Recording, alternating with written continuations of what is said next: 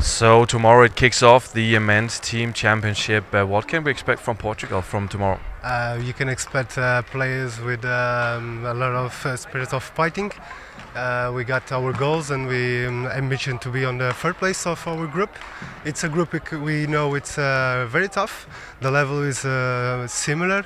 We know Finland is the team we know it's almost impossible to beat, but we will be there to do our best. So let's see how it goes.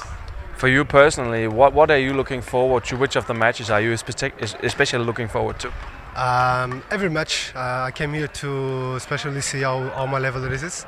Have fun on court and see how it goes. We're here in Levang in the northern part of France. The venue is a big one. How would this one suit you guys? It was difficult to get used to in the first touches, but then we can get used to fine.